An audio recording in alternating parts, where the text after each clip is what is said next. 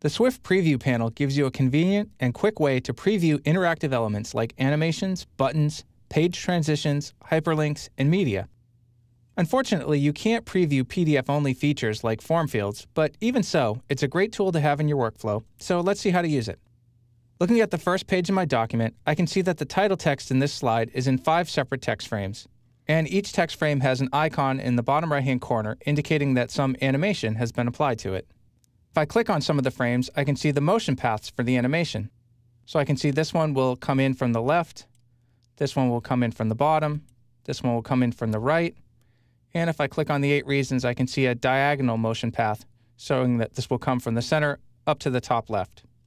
But by themselves, these motion paths don't really give me a sense of what the animations will look like. So for that, I need to preview them, and for that, I'll use the SWF Preview panel.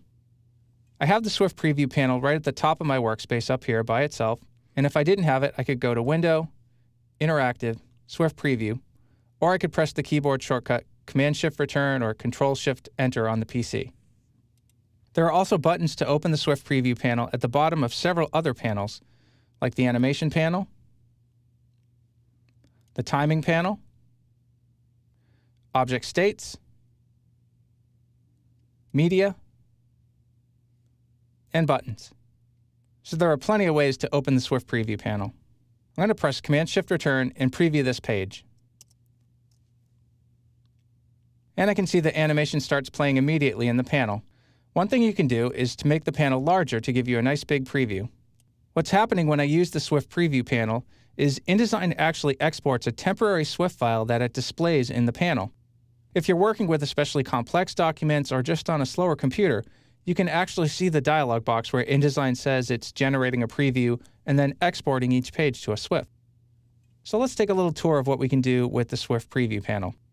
First of all, it's worth memorizing that keyboard shortcut for previewing, Command-Shift-Return on the Mac or Control-Shift-Enter on the PC. This will quickly open and close the panel. So I'll press it again to close the panel, and I'll press Command-Shift-Return again to open it and preview this page again.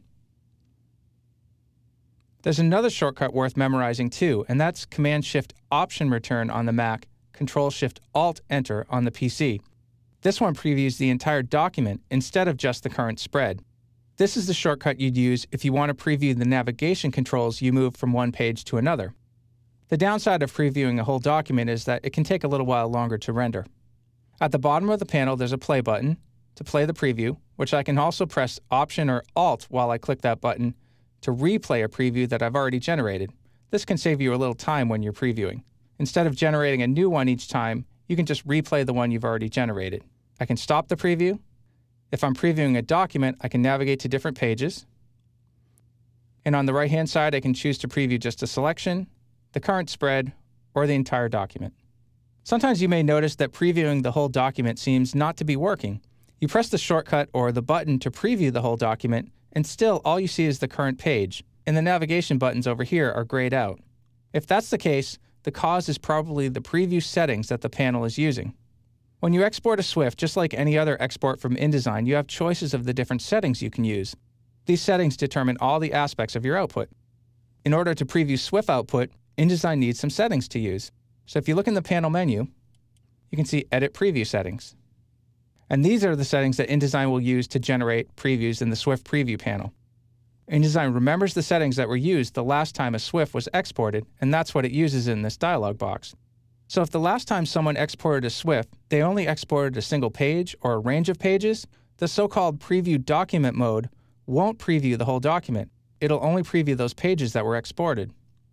But this is easily fixed. All you'd have to do is go to the panel menu, choose Edit Preview Settings, and set this selection to all pages.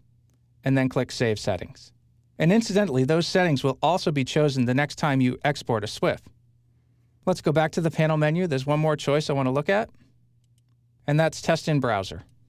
If I choose that, the temporary SWF file is exported, and it opens in my default browser so I can see and test it. So there you have the SWF Preview panel. It's an essential tool in your interactive documents workflow. It's handy and easy to use. Just remember those keyboard shortcuts, and remember that what you see in the panel is determined by the preview settings you can access in the panel menu.